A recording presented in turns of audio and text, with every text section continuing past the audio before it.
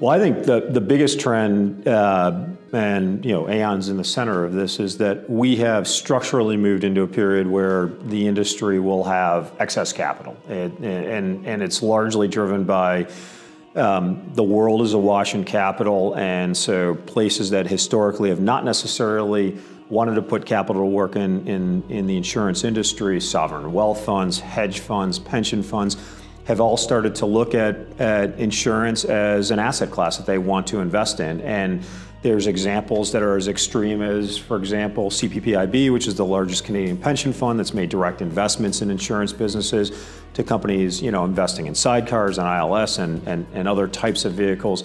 And that's a structural change. And so that basically means that the industry is going to have capital that's willing to take risk as long as somebody can originate it, understand it, price it, and present it to the market.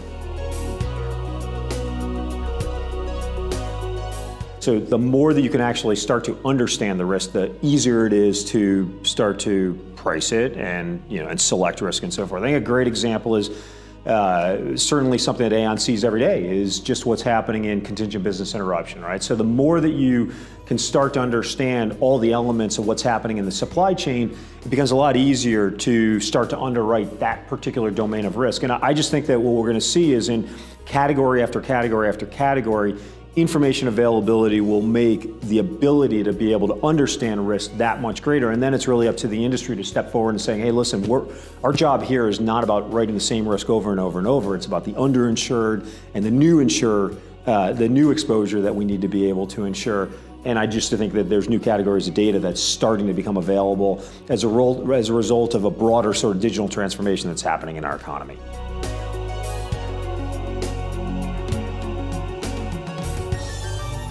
Traditional methods of trying to take lots of data and make sense of it, it's still valid, but the developments of what's happening in AI and machine learning, and I definitely think the tools that are happening, that are being developed and deployed commercially around machine learning are rather democratized in terms of who can use them.